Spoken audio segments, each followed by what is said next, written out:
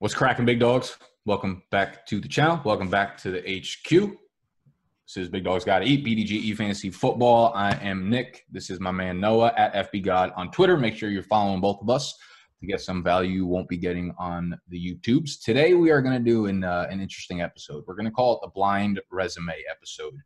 And this is because we all have biases. I have biases. You have biases. He, she, we have biases. But if you take away the names of these players, a lot of players, right, you might look at things differently. When you're looking at the raw numbers of a player, you might feel differently about drafting them. You might take one guy over another guy when you compare the players next to each other, and that's exactly what we're going to do today. So Noah used his masterfully, worked on Excel skills. Yeah, beautiful charts he made. He put together of whether it's splits. Sometimes we took a single player and looked at like weeks X through Y and then weeks A through B or whatever, and they were basically two tails of the same player. Sometimes we put two players next to each other to compare them. You know, some guys that are maybe overvalued, undervalued, or some guys that you might easily take over another guy, but the numbers kind of speak differently to it. So that's what this episode is going to be all about today. And Noah kind of put this whole thing together. So I'm kind of going to let Noah take the stage here. We're going to throw the resumes up, talk about what we see in the numbers, and then we will reveal who the players are and then break it down further, whether or not the numbers justify the bias that we have towards these players.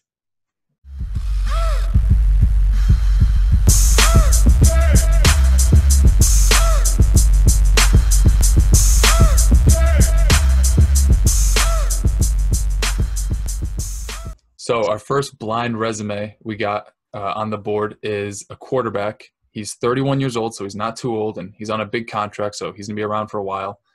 He's played 8 years in the league where he's been a consistent starter. His first 2 years in the league, he didn't play all 16 games. He was either hurt or he was just benched. He didn't really get his foot in the door to begin his year. And as you look at his consistency numbers, right, 4,200 yards or more in 7 out of 8 years. And the only year he didn't do that was last year, which is why I believe he's being undervalued. 29 or more passing touchdowns in 4 of 8 seasons and 2 or more rushing touchdowns in 4 of 8 seasons. And as for the top 12 finishes, he's done it 6 times. And I know 29 or more passing touchdowns isn't too impressive, like 4 out of 8 years. Like 29 passing touchdowns would have ranked 10th this year. But the fact that he added 2 rushing touchdowns, it's not in each of the seasons he had 29 passing touchdowns. It's scattered throughout his career. It really helped him to finish as a QB1.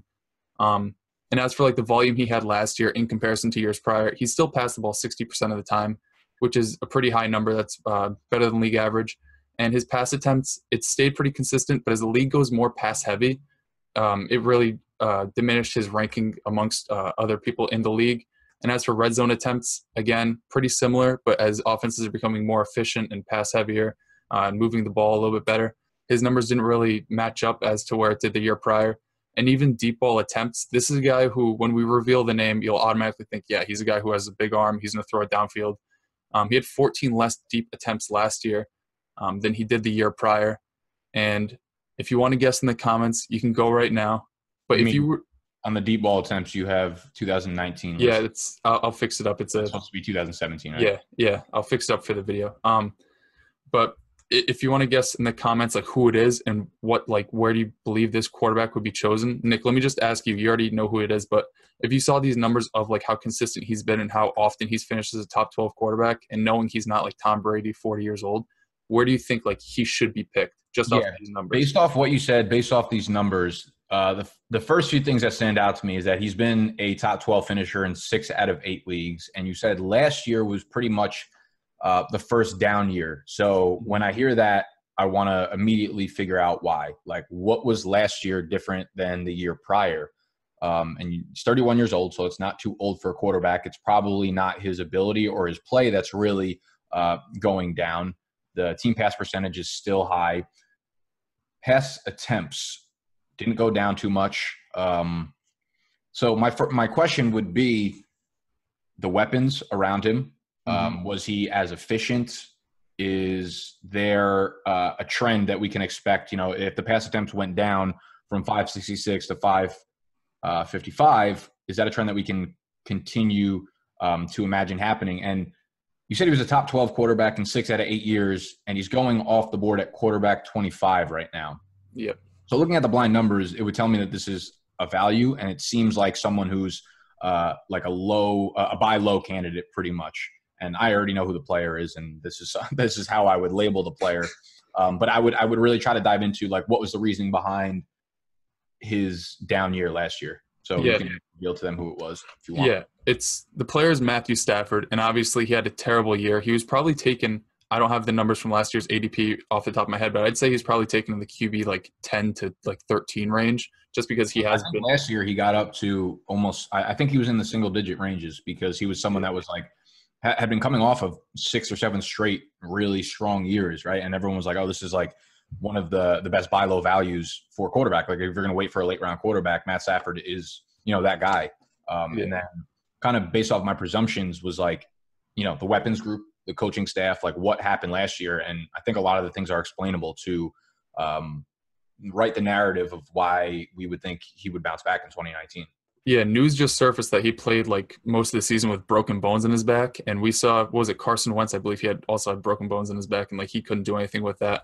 And not only that, I remember the first week of the season when they were playing the Jets, the guy got absolutely demolished, and he was like limping off the field. He dealt with injuries the entire season.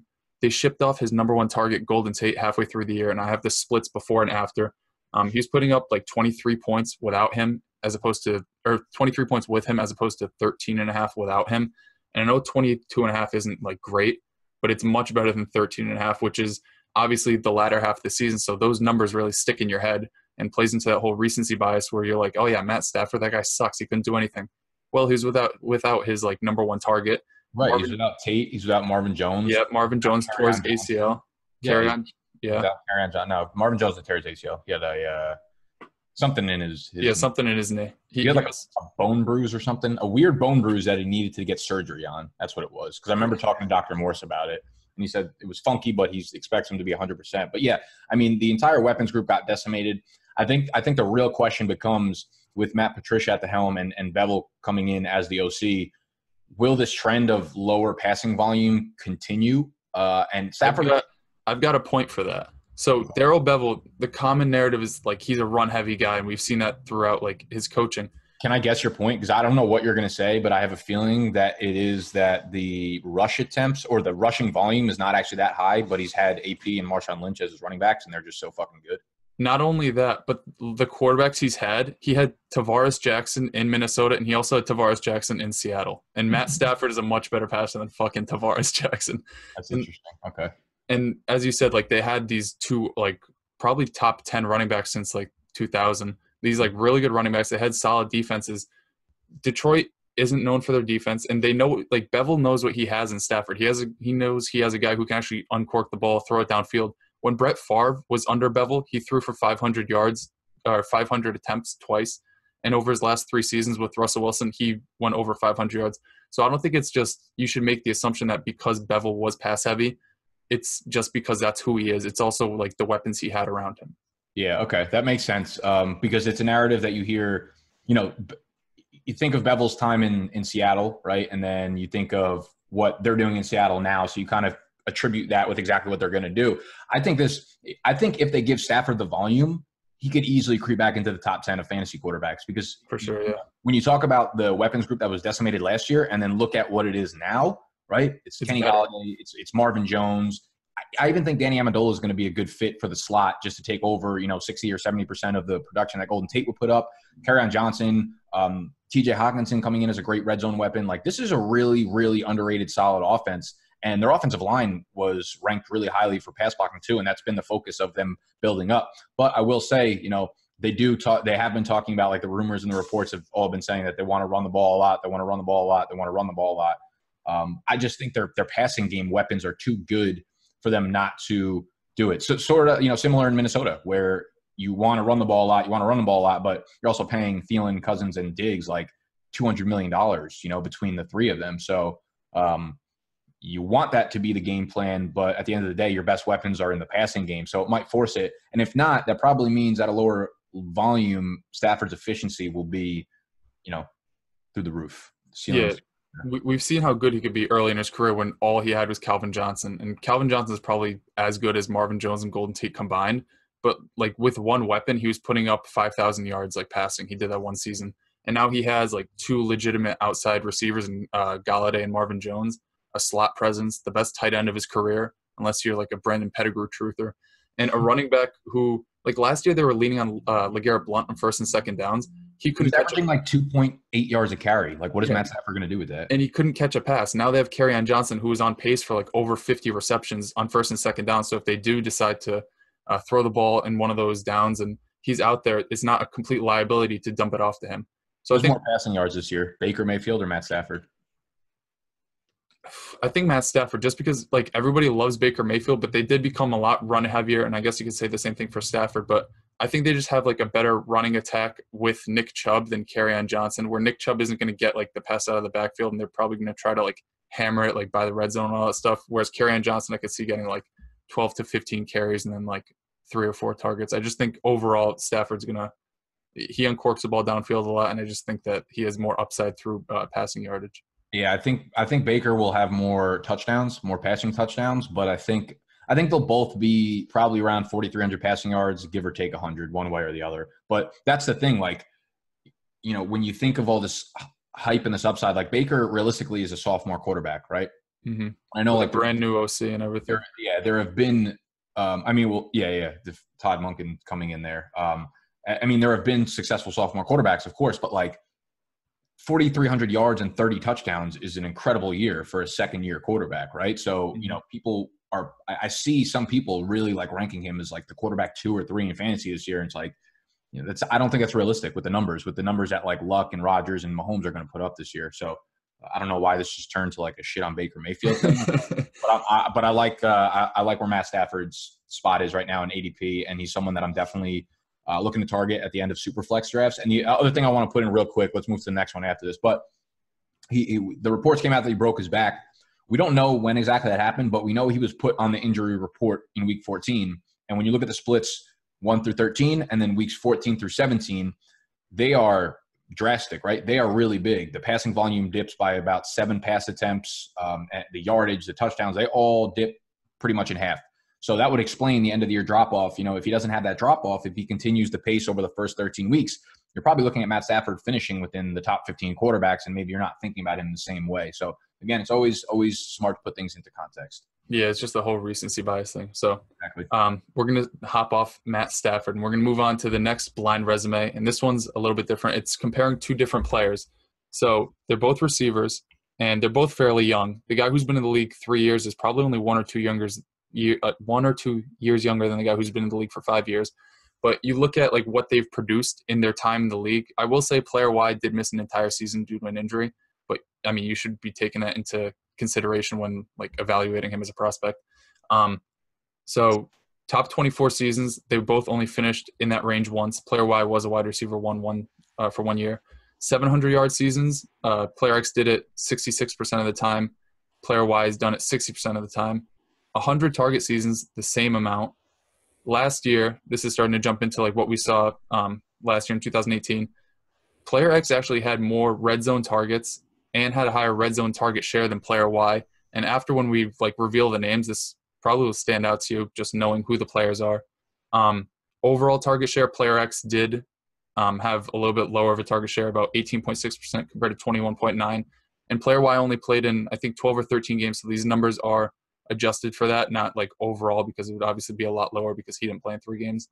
And the thing about that target share, though, is if you look at the teammates Player X had compared to Player Y, Player X had to like share a field with 2 guys who had over 100 targets, whereas the other guy didn't have anybody that I think he had one other teammate that reached 90. So there's a lot less competition, and he still had a high target share, which just goes to show that this offense was a little bit more pass heavy. There was more opportunity for him to succeed.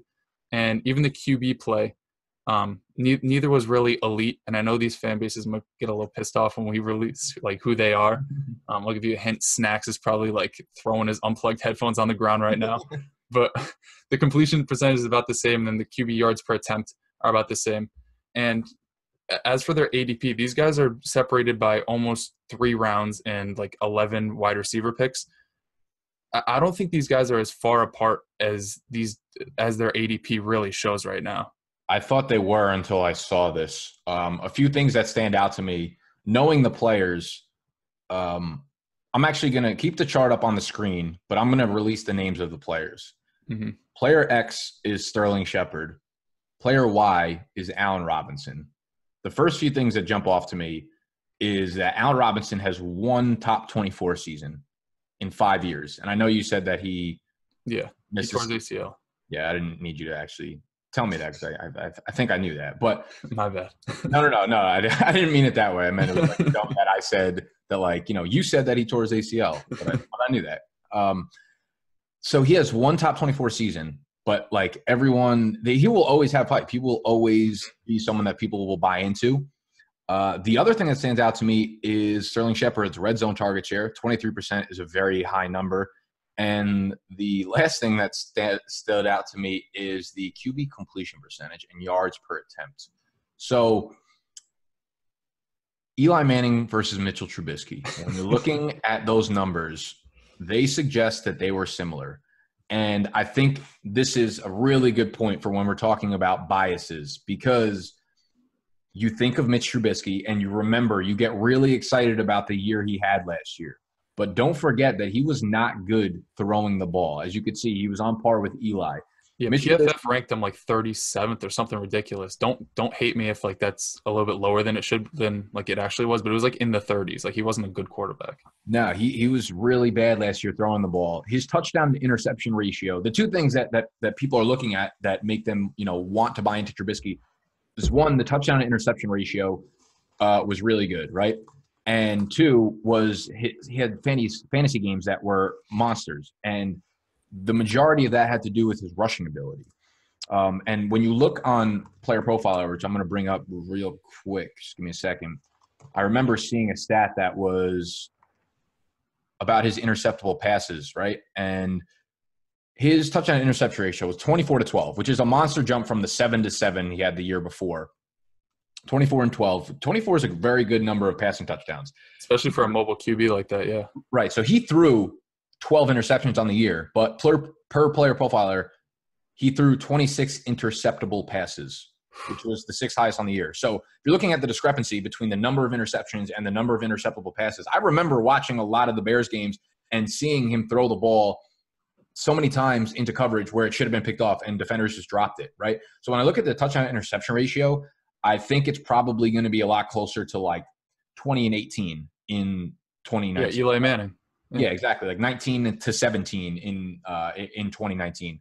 And, people just look at the raw numbers and get confused. But when you look at, just the actual, the advanced numbers, like interceptable passes and things like that, and then you look at the fantasy numbers, right, on a points per game basis, people remember who put him in their lineup, that like 4 or 5 game run where he went off, but he was averaging, he was going 53 rushing yards, 47, 81, 51. And people remember him as a great fantasy asset. So they're like, oh, he was a pretty good quarterback overall. That's not the case. He was just really good running it, and he got lucky. That's really what it comes down to in the passing game when it comes down to those stats. But looking at the predictive stats in terms of interceptable passes, in terms of yards per attempt, versus a guy like Eli, where you think of him as a horrible passer at this point in his career, that's really bad news for Allen Robinson. It's like, can Mitch Trubisky be accurate throwing the ball outside of the numbers? Like, sure, anyone can deliver it over the middle to the slot, to running backs, to tight ends who are running mesh routes and things like that. But can you get the ball to an Allen Robinson type? So, I've been waiting on someone to like sell me on Sterling Shepard, and I'm not sure that this actually sells me on him per se, because I don't think I want to buy into anyone in the passing game in New York, maybe Evan Ingram. But I am getting more and more off of Allen Robinson the deeper we get into the offseason. Yeah, and as you brought up, like the throws outside the numbers, you look at who Chicago has now.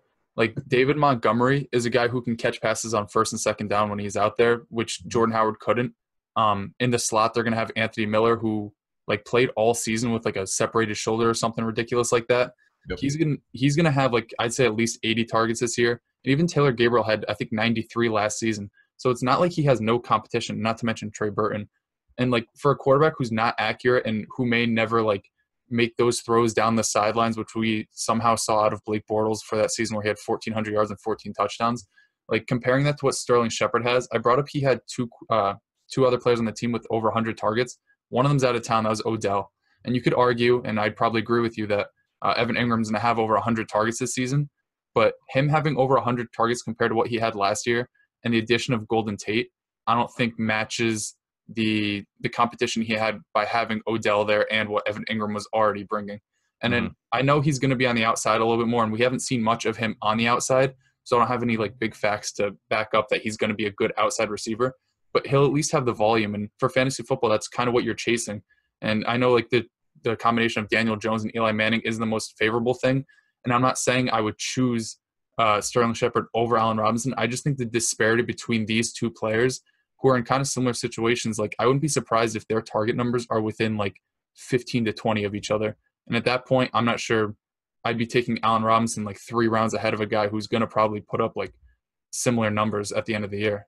Yeah, that's a good point. I mean, it's so tough to get a grasp on what's going to happen in that New York passing game between him and Tate, because Tate's a piece of this offense. Like, we never really saw a dominant slot receiver in New York, right? When you think of the wide receivers in New York, you think of Odell, you think of Hakeem Nicks, you think of Plaxico Burress, like those guys. You know what I mean? It's like those are downfield threats, and that's where Eli has kind of flourished throughout the prime years of his career. Victor Cruz a little bit, but yeah, that's true. That boy could salsa. So yeah, he was good. He's not Golden Tate at 32 years old. So we'll have to see where it goes. Sterling Shepard's definitely going to be playing the majority of his routes on the outside while Tate operates on the inside. And I can't remember. I was listening to a pod this week. I think it might have been Roto Worlds, and they dropped a stat about Sterling Shepard on the outside. It was not good though. It was something about his production when he was on the outside. It wasn't good, but I think they will use a lot of their pieces interchangeably. But I think the overall point is maybe, Allen Robinson and Shepard, the fact that they're going so far apart, shouldn't be the case. And maybe it's time to kind of step back on a guy like Robinson, or maybe step up on a guy like Shepard. Like, he could surprise us and he could be the number one target there and end up with 115, 120 targets. And like, if you're going to get that in the 10th round, that's, it's ridiculous value. Yeah, and it's not like last year he was in the best situation either, and he still put up like over 800 yards. So I think a floor for him is like 700 yards. I just like, he's a high floor player that you can get in like one of the later rounds, so you could throw in your flex when you need to. Yeah. And as for Allen Robinson, he's kind of a boom bust guy where like that one season sticks out in your head, and that's why I made like a blind resume on him, because if instead of that 1,400 yard, 14 touchdown season, like I don't even think he'd be like a top 35 receiver. Yeah, it's just people will keep going back to that one season, and it's like, he's an athletic freak, and he probably would be, a top 15, if not top 10 wide receiver if he was in a different offense. But the fact of the matter is he's with Mitch Trubisky, and this offense is not going to support a high-end number one wide receiver. They're going to be dumping it off to their running backs a lot. They spread the ball around a lot. Trubisky, for one, just doesn't pass the ball a lot. A lot of his dropbacks end up turning into rushing attempts. It's not a good setup for Robinson. So if you're thinking that he can return good value on where you're getting him, it's probably not the case this year. Yeah, and on the flip side, we're going to move to a different blind resume, and this wide receiver does have a very good quarterback who will be named shortly. But you look at who this guy is and what he's done. He's been in the league 5 years. He's missed 18 games, so that could kind of give it away already. That's over 3 per season for you math heads out there. It's not as many as I thought it would be, to be honest. I thought you missed more than that. Maybe it's like a T.Y. Hilton thing. I didn't look into it, but like you leave games early and stuff like that. Like, well, last year he had the one game where he was active. He was ruled active, and I don't think he stepped foot on the field. So he's probably had multiple ones of those. Yeah. And along with that, right, 2 600-yard seasons, 2 touchdown seasons, and those didn't come in the same year. Like, he had a 6 touchdown season where he didn't have 600 yards. Only one season with over 100 targets. And in fantasy football, as I said with Sterling Shepard, you're looking for volume. And this isn't a guy who, whether it be him not being on the field or him just not demanding a lot of looks, he hasn't gotten over 100 targets more than once in his career. This stat, I'm not sure if it shows anything, but I was just like going through it. Games with 70 or more receiving yards, just like 33% of his games throughout his career. And I looked at Julio Jones. I believe last year he did it 11 times. Mike Evans was like 10 times. And then a guy like Tyler. Yeah, Julio had 10 separate games of 100 yards. So so maybe it was a little bit more. Maybe Mike Evans was 11 out of 16, something like that. And then I looked at Tyler Lockett, and I think he was 7 out of 16, which is, or no, a little bit less than that. He was like at 30%. So this isn't a guy who you're looking at too much consistency throughout his career. And like the more predictive stats, I guess if you want to call it, like air yards and yards per route run, very pedestrian numbers, 33rd in yards per route run. Air yards only 269 in 10 games. His target share was low. He was only like really reliable 3 out of 10 games. And this was a guy who you're probably drafting in the top 30 receivers last year. And then fantasy points per game, he was 32nd among receivers who played at least as many games as him. This is a guy who throughout his career, he's had a lot of hype, and there's another circumstance as to why he's being picked this high. But this is a guy who, when you hear his name, you're going to be like, oh yeah, that guy was chosen super high. And he had a couple pretty good seasons where he showed like his upside. But it's also a guy who's missed a lot of games throughout his career. And it's also somebody who, on a week-to-week basis, I'm not sure you're going to feel comfortable slotting into your lineup if one of these situations that I mentioned like pans out. Yeah, I think if we threw draft capital in here too, it would probably give away who it was. Looking at the blind resume, if I didn't know who this was, I would look at it and be like, okay, so we have an injury-prone player who has literally not really produced in his career. Like, I want no part of him, but he's going off the board at wide receiver 21. 51st overall, or like 54, something like that. 51st overall. So this is a guy that, like, if you have no bias, you should not be taking this year. You should not be drafting anywhere near a top 50 pick inside the top 20 wide receivers. However, he is tethered to a guy named Patrick Mahomes, and this receiver is Sammy Watkins. And you're going to hear, he's had a played out narrative and a played out storyline. And it's like, you have to ask yourself, at what point do you just say enough is enough? And if you're good enough, you'll have put up the production. And I've heard podcasts where literally people go year by year breaking down or making excuses for why this guy hasn't produced in every single year. And a lot of them are valid, granted, but eventually, you just get it done. And I think he would have been really good last year had he not gotten hurt. But again, that's been such a big role in the story of his career. It's foot injuries. It's all these lower body injuries.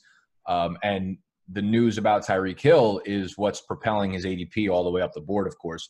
We don't know what's going to happen with Hill, right? The criminal case was dropped, but that has nothing to do with what the NFL can do. The NFL can give Hill 16 games suspension if they want to, right? And honestly, it's not out of the realm of possibilities. So, would you be more surprised if he suspended 16 games or not suspended at all? Would I be more? I'd be way more surprised if he wasn't suspended at all. I still think he's getting like 8 games minimum. That's what I think. I think like half the season just to like really set an example. Yeah. I would be surprised if he got 16 games, but I would be more surprised if it was 0.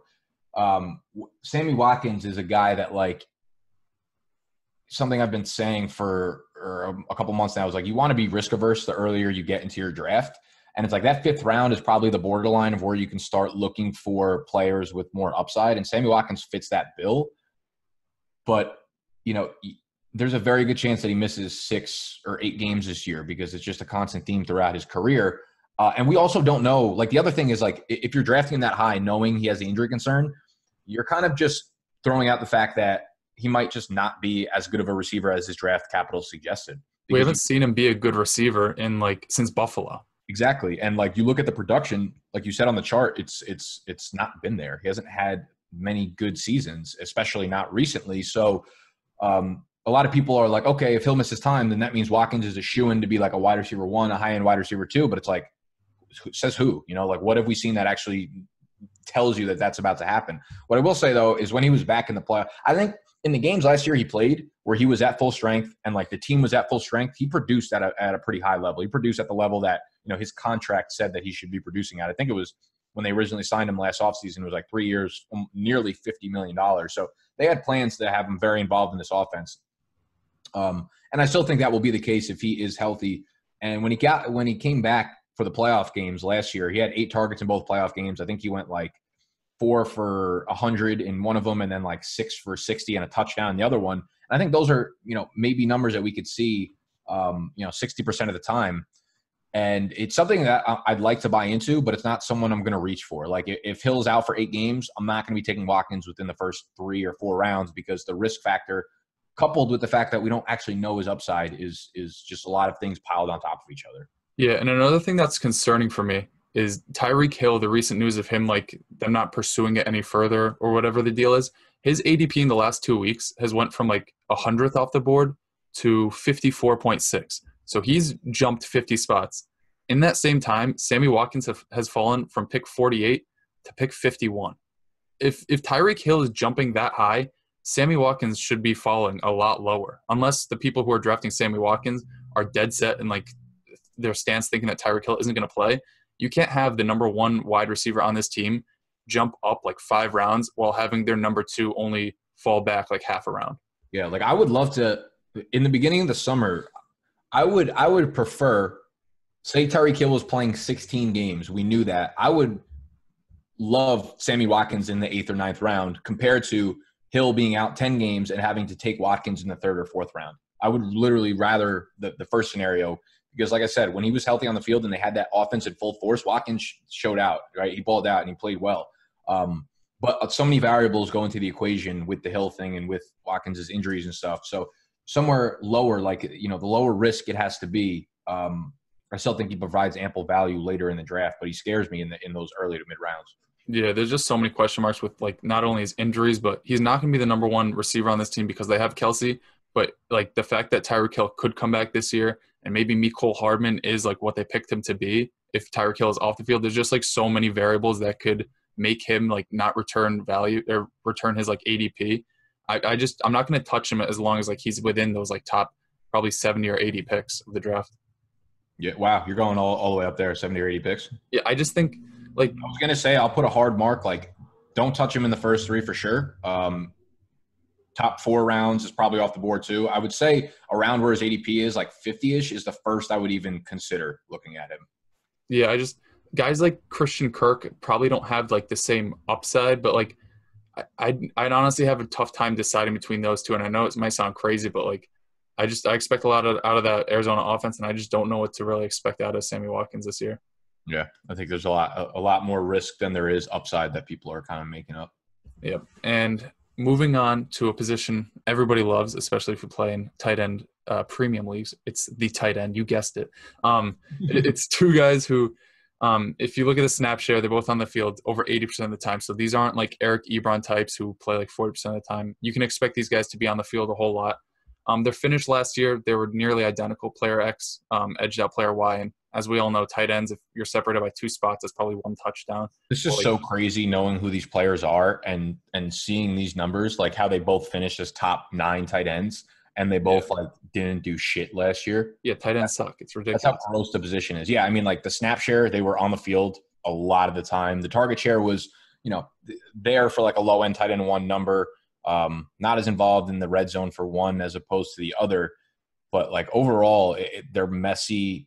They're messy profiles. Yeah, and just by looking at like all these numbers, everything other than like pass attempts and like slot targets, like everything's identical about these players. Yeah, like, and I think looking at the slot targets could be a giveaway on who these guys are, or at least who player X is.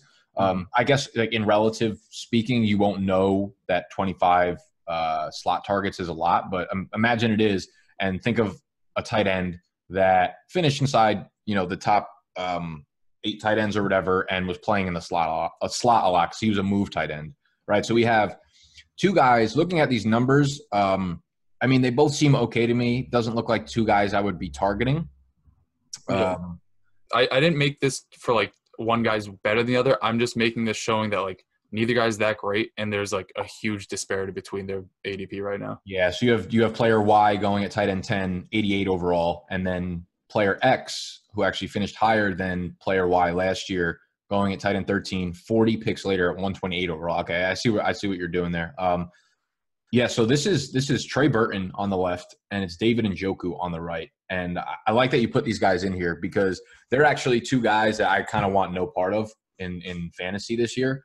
I've been on the record talking about how I want no part of Trey Burton, but the fact that David Njoku is going so high, like that needs to be the vocal point I think here, is because David Njoku, I tweeted something out a month or so ago. I forget what the stat exactly was, but it was like David Njoku I think he has yet to have over 75 receiving yards in a single game yet in his career. And he's played in like 32 career games so far.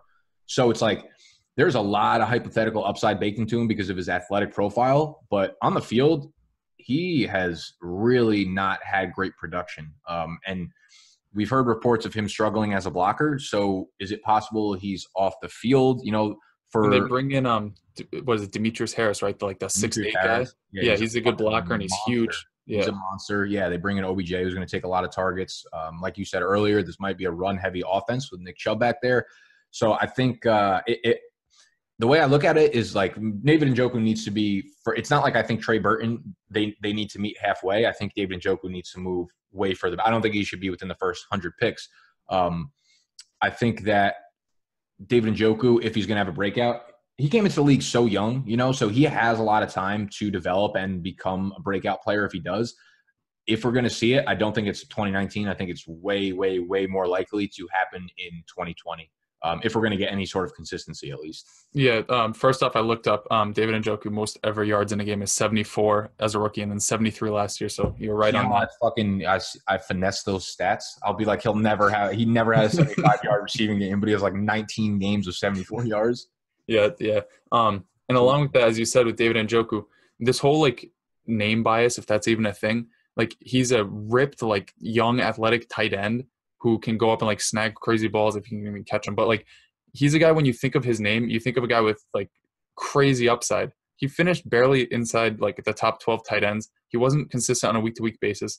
They bring in like a top 5 receiver in the league, and they're not necessarily the most pass-heavy offense in the league. So with all these things working against him, not that I love Trey Burton or I hate David Njoku, it's just these guys are separated by like 3.5, like 4 rounds. Mm-hmm. I don't want to pick either, but I'm definitely not taking David Njoku where he's sitting right now. I mean, there's no value in choosing him there unless you believe like OBJ is going to be hurt and Jarvis Landry like blesses him and brings him back on the field or whatever. But like, I don't know. There's no scenario where I'm picking David Njoku as a top 10 tight end this year.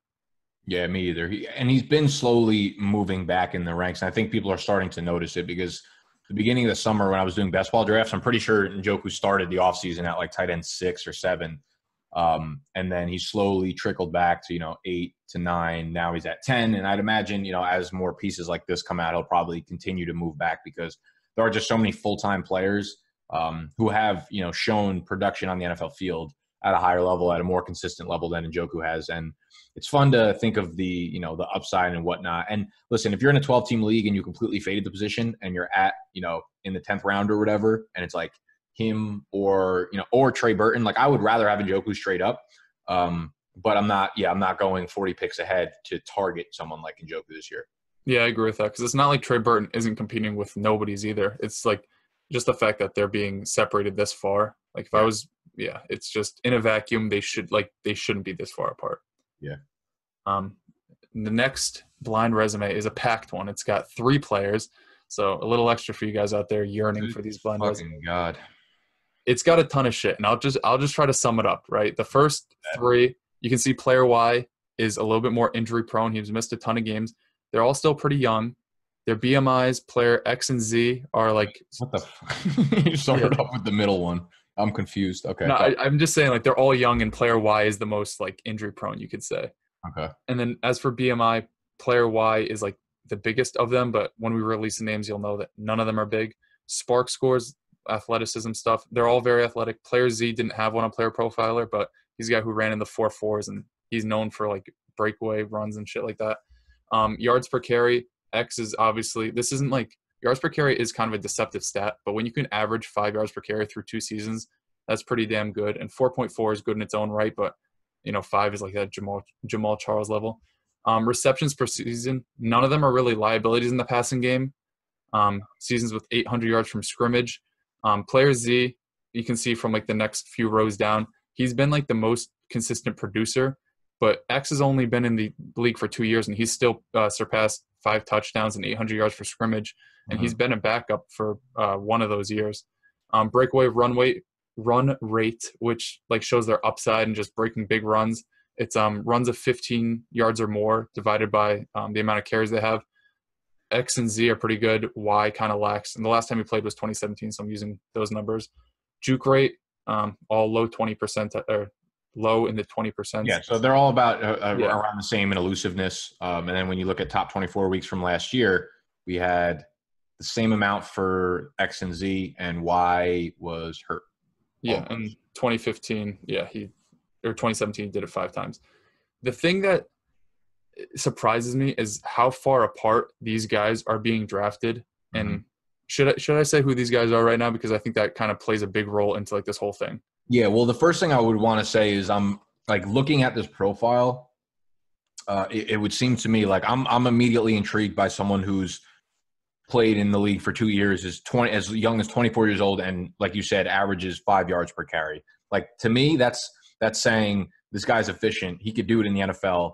He's done it for not a long period of time, but at least, a good enough sample size considering he's only missed 2 games in his career. So I'm super intrigued because this guy seems like he has pretty good upside.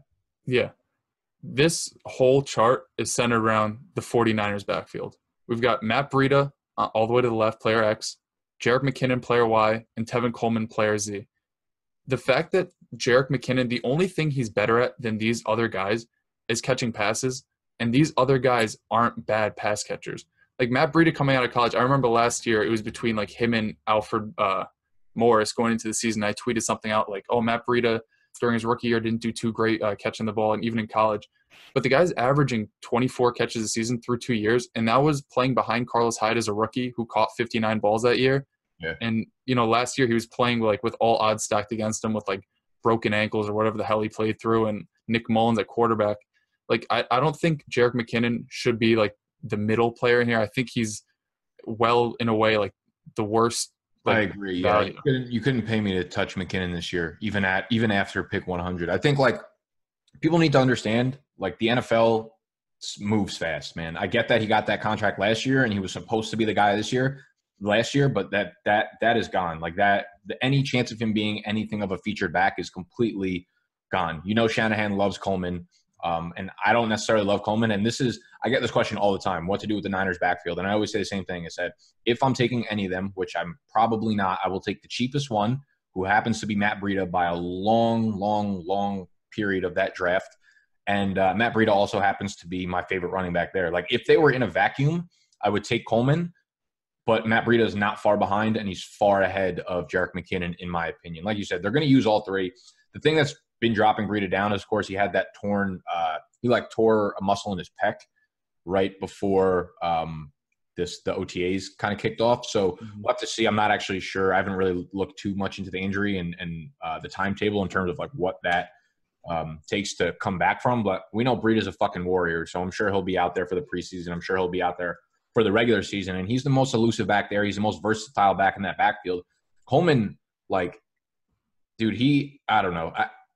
He is so stiff running the ball. Like, he is not built to be a workhorse running back. And at the end of the year, we're going to look back, and Coleman might be the running back 19. Breida might be the running back 27. McKinnon, the running back 37. But if you're in a season-long league, honestly, just fade the fucking backfield. Like, people always put up the stats like, oh, New England running backs always finish, combined as like the RB7 in fantasy. But it's like, that doesn't fucking help, because you need to actually make start decisions in season leagues, right? And that's going to be the case with San Francisco. Yeah, Shanahan usually produces good fantasy numbers from his respective backfield, but when it's 11 from him, 8 from him, and 7.5 from this guy, that doesn't help you whatsoever, right? Yeah, and I wouldn't be surprised if like halfway through the season we see Matt Breida consistently getting like 9 to 10 touches a game. And that's the thing. Like, he's so efficient and he's so good that he always seems to work himself into a bigger workload.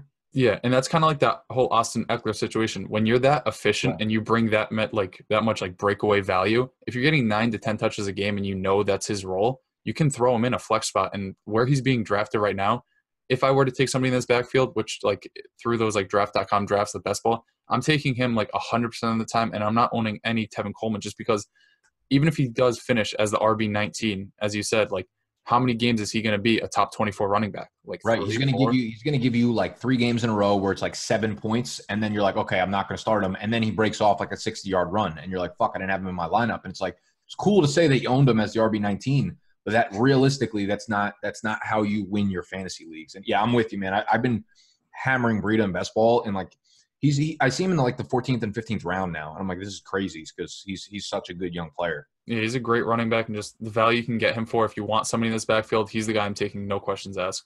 Mm-hmm. All right. Next up, we've got another solo running back, and honestly, just are you upset? I'm upset, and I'm going to tell you to skip this one. We're moving on. We're moving on to the last one. I'm going to throw it up. It's Jalen Richard. Just look at these numbers and all. Like the fact that you put Jalen Richard is fucking disrespectful to me and my family. The timestamps in your description is gonna be like Jalen Richard, like 10 seconds long. 32 minutes and 17 seconds, 32 minutes and 30 seconds. Done. Yeah. Wait, If you want to, what was your thought process behind Jalen? Like, I don't want you to tell me anything about Jalen Richard. I don't care about Jalen Richard other than he's probably just as good as Josh Jacobs. But what was the purpose of putting him in here? just Was it being, just fucking make my veins pop out of my fucking neck? yeah, I know you just got a pump in, so I thought I could finish you off with this one. But I tell you what, when I was talking about Matt Breida's like titty fucking tearing, I was feeling my pecs and I was like, damn, I got a good chest workout into that. Anyway, continue. No, the whole reason I just put in Jalen Richard is he's the RB 66 off the board, and he was sixth in the league in receptions last year with 68. And I know they bring in Josh Jacobs and they bring everyone died in that backfield last year. They still had Doug Martin. I think they were carrying they had like 3 carries a game last year and 9 targets to Jalen Richard every week. Yeah, but look at this split I found. Over the first 6 games of the year when Marshawn Lynch was playing, he was on pace for 280 touches, Marshawn Lynch was, and obviously Mark Cooper was there and Jared Cook. Over that span, Jalen Richard was on pace to see 99 targets. That's all I'm saying. Hold on. The in split on the left side is games with Marshawn? Yes. And in those splits, he averaged over 6 targets compared to games without Marshawn Lynch. Yes. I need to pull up the game logs because I feel like there are like 1 or 2 games where he had probably like 17 fucking targets. Okay, so Jalen Richard's a beast. Well, week 1 he had 11 targets, but week 2 he had 0. So I guess that kind of and then he had 7, 5, 6, 8, 8. Nick, this is why I made blind resumes. I'm taking the names out of this. People don't want to respect Jalen Richard. I tell you what, you know, fuck me up, bro. Jalen Richard, you earned my respect. He's a beast. Actually, fun fact, not actually a fun fact at all. It's a dumb fucking story. I almost went to a baseball game with Jalen Richard one time last year when I was out in California. This girl that I'm friends with is a personal trainer, and she works out Jalen Richard. Or wait, yeah, it's Jalen Richard. I thought it was DeAndre Washington for a second. I was like, man, that'd be a big fucking L. But she did, and then she went to a baseball game with him, and she invited me, and I forget why I didn't go. I think it was because I was like, bro, you're not fucking putting up enough points for my fantasy team, so I faded his ass. But I tell you what, yeah, dude, those numbers are serious. Those are a lot of targets. Dude, I love it how this like blind resume just put you in a little spin cycle. Man, I'm fucked up. So should I get a little bit more into him, just like real quick? No, what's the point of it, though? Are you telling me that Josh Jacobs is a fucking fraud, big fade this year? No, I just think like with those splits, right, 280 touches, the projection for Marshawn Lynch over that span, I don't think Josh Jacobs is going to see 280 touches this season, maybe not even 280 opportunities. And if that's the case, even with Antonio Brown there, those splits are with Amari Cooper and Jared Cook, 2 guys who aren't there.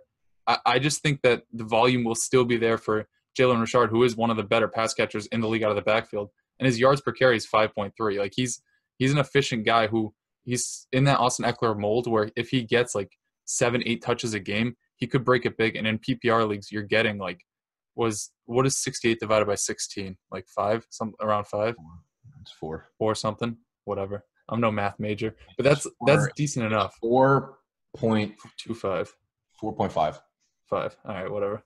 I just think that he's a good value pick in the late rounds. Like he's pretty much not. I've actually, admittedly, I'm only pissed because it's like, why the fuck are we talking about Jalen Richard? But I've drafted him a lot in best ball.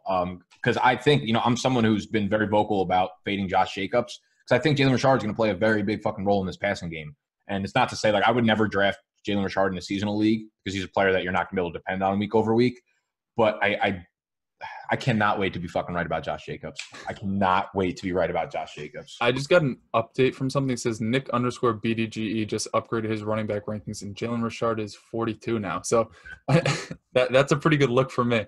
All right. Last but not least, if you guys have made it this far, throw a thumbs up. Give me a comment. Tell me how right I am about Jalen Richard. Look at this fucking guy turning into a fucking businessman over here. I love it. Buy the draft guide. It's above Nick's head. The next guy we're going to talk about, or the next guys we're going to talk about, wink, wink, player X and player Y. You look at, they didn't play too many games, 7 games for player X, 6 games for player Y. Both are pretty good. Those are like decent enough numbers on per game bases, or bases, I think. Player Y had more receiving touchdowns, obviously. Stupid motherfucker. This is way too long. Go. Player X didn't really do anything in the receiving game, touchdown-wise, but you see player X, he had a lot more touches. He did a lot more on the ground. And other than receiving touchdowns, he did a lot more in the passing game. Evaded tackles are about the same. Red zone carries are about the same. The thing that really stands out to me, other than the touches, are how many times this player finished top 12. Player X did it in 5 out of 7 games. Player Y did it in 2 out of 6 games. 5 out of 7, that percentage, I'm not doing off the top of my head. Player, it's more than 50%. Player Y, that's 33%. I know that. So this is a guy who, I know top 12 is like that elite of an elite, but when we tell you the names, you're going to know like this is where he's being picked. This guy's currently RB9. And I know top 12 is like something that you don't really expect out of many players. But when you're drafting a top 10 running back, you want that ceiling. And if he's only going to do it 33% of the time, I'm not sure I'm reaching that high to grab him. Yeah, so looking at it, player X is a beast and player Y fucking sucks, dude. It's not very efficient, and it's not like he's not scoring much, and I guess he's getting opportunities, but here's the thing, yo. I mean, we'll tell him that both of them are James Conner. Like, it's two splits. It's the first half. It's his first 7 games and his last 6 games. So I want to point out that the rushing yards, the rushing attempts, the rushing touchdowns. One thing that really stands out, of course, he had 1.3 rushing touchdowns per game over his first 7 games. And this is a stat I brought up a few times. When I'm talking about Juju Smith-Schuster, right, who had 7 touchdowns last year, 7 receiving touchdowns, Juju got tackled on the 2-yard line 5 separate times. Every single one of those ended up being James Conner touchdowns. Yeah, and I believe James Conner had more like goal line rushes than Le'Veon Bell ever had in a season. Yeah, no, it was – I found this stat. Last year, James Conner had more goal line – it was like I found the stat in like week 13. It was like by week 13 or week 14, James Conner had more goal line rushes last year than Le'Veon Bell did for the 3 prior years combined as a starter. So 3 years combined, all of his goal line rushes, James Conner had. I mean, that just might be the role for him, so maybe that's the thing that he sees. But the fact that, you know, Juju got unluckily tackled on the 2-yard line 5 separate times, that all leaded to James Conner's touchdowns. And it's like, you know, all of a sudden you're not looking at James Conner as a guy who's gonna rush for 15 touchdowns and play up to what he did last year. And you saw his lack of involvement, like on the ground. We saw James Samuels get more involved, and some of this has to do with injury. But again, like this is back-to-back years where James Conner's missed serious time with injuries. So in the draft guide too, Dr. Jesse Morse is going to be doing player write-ups, and I told him to do one for James Conner because I don't think anyone ever talks about James Conner. And not to like zone in on the cancer thing, but I was interested to see if that had any effect on him as like a player and his maybe like his conditioning overall, which would lead to, because if you look at both injuries he had, they were both at the end of the year, right? So could that be a conditioning thing where James Conner just naturally wears down towards the end of the year because maybe his body is not built to withstand those number of hits and that that type of volume, even though he didn't really play the rookie year. But it's just something that crossed my mind that I don't think anyone ever brings up with James Conner. Yeah, and right now being taken as the RB9, and like all this coach speak is coming out about it being like a 70-30 split or like some type of split. The fact that he's still being taken this high despite those like that talk, I don't think he's going to drop much further than where he is right now. And as you mentioned with Jalen Samuels, the last game of the season when both of them were active and when James Conner came back, I think James Conner had like 18 touches or something. Jalen Samuels had 8 targets in that game. Yeah, so that's my concern. It sucks because it's such a small sample size. It was just like that one game where James Conner came back from a 3-week injury. So it's like, yeah, they probably eased him in because he just came back off the injury. But it's also like, do we see Samuels be way more involved in the passing game? Is that what we can expect going forward? It's really hard because the sample size is so small. But you also look at the fact that they brought in Jalen Samuels' fucking running back coach from college. It's like the guy that led Jalen Samuels to have over 200 receptions in his college career that worked directly with him. He was his position coach in college. So you bring him in and it's like, you're not going to find a guy that knows how to utilize Jalen Samuels in the passing game better than this guy, right? And I think his name is Faulkner from NC State. And I'm not sure that we'll see Jalen Samuels eat into James Conner's like workload as a pure running back, but the fact that they lost Antonio Brown tells me that they'll use both of them on the field at the same time. They might even start using 2 tight end sets, with Vance and Jalen Samuels together, both as like weapons. So it's going to be an interesting Pittsburgh offense, but I'm not looking to draft James Conner within the top 10 running backs this year for sure. Yeah, and not even just the emergence of Jalen Samuels, but this was a team that like threw the most they have ever thrown last year, and they were like a really good offense. I'm not Yeah. sure with AB gone and just like everything just like this whole team just seems like a mess, like in the locker room or whatever. I'm just not sure they're going to be the same team this year where they're going to have that many like goal line carries for what's the name, James Conner, just run it in from 2 yards out. Yeah. And I think that was such a big part of his game because, like, I don't know, you look at the rest of him as a running back, it's not like he's creating all these yards by himself and he's like an explosive back. I mean, he's good, right? He's transformed himself from his rookie year to sophomore year, but like, that's the thing. There are very few backs who can really be a stud fantasy running back without workhorse touches, right? You have like Alvin Kamara, who's a beast, but getting 17, 18 touches a game. If James Conner's workload drops down to 16, 17, 18 touches a game, like he's going to have a lot of games where he goes 16 for 63, catches 2 balls or 3 balls for 20 yards. I guess Sony Michel's stat line, like he's not going to be as involved in the passing game as he was last year. And if that is like the Pats weren't a bad offense last year, but Sony Michel, like you were just banking on him getting in the end zone or getting over 100 yards. And that's kind of what you expect. Like that's what you need out of James Conner. I think James Conner will be way more involved in the passing game than Sony was. But my concern is like you look at his raw numbers from last year and you're like, oh my God, like 75 targets, 50.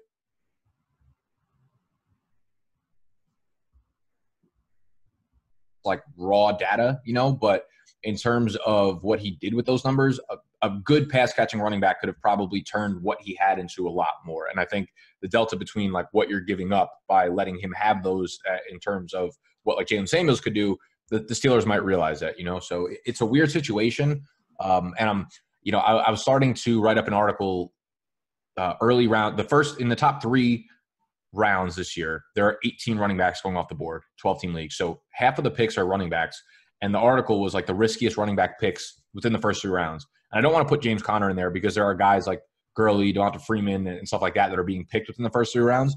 But like I'm at the end, I'm doing like an honorable mention, like medium risk level. And I'm deciding whether or not I want to put Conner in there because I don't think he's that risky because he's got a floor, right? He's going to get a lot of carries this year. But he's risky in the sense that he won't return good value. Like what happens if his ceiling is as high as the other guys picked around him? Exactly. And that might not seem like a risk, but it's a risk in terms of opportunity cost. And you always have to factor that in when you're drafting players. Yeah, like David Johnson, as I just said with Conner not having that ceiling, David Johnson at least, I bet if I threw up a blind resume on him, you'd be like fucking pissed. But I disconnect. I'd walk out. Yeah, he at least has like that receiving upside and he's going to get the goal line carries. Whereas James Conner, we're not sure if he's still going to have that role heading into next season. Like he wasn't drafted to be like a franchise running back, if that's even a thing, but like, yeah. And even going to David Johnson's point, like last year, you could look at the overall end of season stats and be like, oh, he was like RB10, RB11, but he fucked you because he wasn't actually good on a points per game basis. And like, you don't draft your high end RB1 to give you weekly RB2 numbers. That screws your team, right? And that could very well happen with James Conner. Yeah, James Conner could be like the RB1 version of Lamar Miller, which in that case, I'm not really like a guy who's going to get you like 70 yards a week, but he's never going to be like a top 12 consistent player. Exactly. He's not like super explosive, so he doesn't have those like breakaway runs where even if your volume is down, like it was just so dependent on things that you can't rely on being there year over year. That's kind of the point I guess I'm trying to get to here. Yeah, and I think that's all we got for today. I hope all we got for today. That was long, man. How long did we just run for? You have the time up? I do not, but right now it's Friday and it's 4:36, and I think we started recording around like 3:20. So okay, so that's way an too hour for Friday afternoon. Next time, fucking leave out the Jalen Richards, please. All right, waste my goddamn time on Jalen Richard. That's all we got for today, though. Make sure that if you enjoyed the video, you go follow both of us on Twitter. Our handles are right below us. You hit that thumbs up button. Drop a comment. Let us know which player of the blind resumes that you were most surprised to find out like who it was after we told you and went through the numbers and stuff. So drop a comment for that. Subscribe to the channel if you're new. We're doing everything 2019 fantasy football, 5 videos a week every day leading up to your season. We got to figure out an in-season schedule too. We got to talk about that soon. But that's all we got for today. And we're out of here. So peace. I love you.